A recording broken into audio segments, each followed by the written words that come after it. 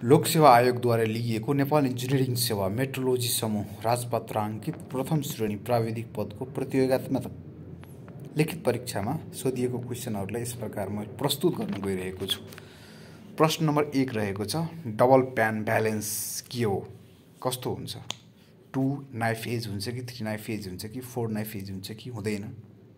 त्यस्तै as per OIML classification EI class has highest accuracy, MI class has best accuracy and both हुन्छ कि कुनै पनि हुँदैन? त्यस्तै क्वेशन नम्बर 3 रहेको छ। यो क्वेशनहरुको आन्सर मैले गरिरहेको छैन, तपाईहरुले आफैले सर्च गरेर हेर्नु होला, किनकि सर्च गर्ने क्रममा तपाईहरुले अरु क्वेशनसँग पनि घुलमिल हुनुहुन्छ, जसको कारणले गर्दा तपाईको आईक्यू लेभल, तपाईको जुन जनरल नलेज छ त्यो बढ्छ र अझ ज्ञान बढ्ने छन्। त्यही भएर आफैले सर्च गरेर क्वेशनको सही उत्तर पत्ता लगाउने कोसिस गर्नु होला, तपाईहरुको फाइदा हुन्छ। Question number 3 रहेको छ, which type of liter is used to measure petroleum products? Conical, cylindrical, both A and B. Question number 4 रहेको छ, bullion weight is used to be transaction of कुनको लागि हुन्छ? bullion weight को use. त्यसै question number 5 रहेको छ, which type of liter is used to measure the milk, हैन? Conical, cylindrical. त्यसै question number 6 रहेको छ, according to OIML, which have high accuracy class of weight.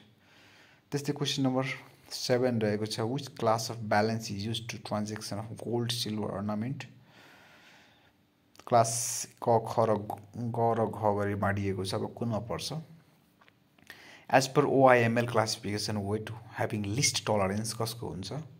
question number 9 रहेको छ, as per the standard measurement weight rules 27, which weight is used in transaction of gold and silver? त्यस्तै question number 10 पनि similar रहेको छ, as per the standard measurement of weight rules 2027, conical liter used in the transaction of के कोमा हुन्छ? question number 11 रहेको छ, the meter rod used at the shop to measure cloth is verified against? question number 12 रहेको छ, which of the following document one need to submit when applying for NS certification marks scheme?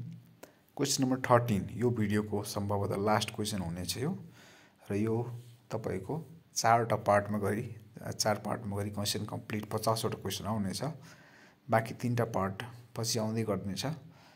Last question रहेको छ, standard can be developed at, कहाँ develop गर्न सकिन्छ? Company लेभलमा गर्न सकिन्छ कि इन्टरनेशनल लेभल कि नेशनल लेभल कि अलमा गर्न सकिन्छ?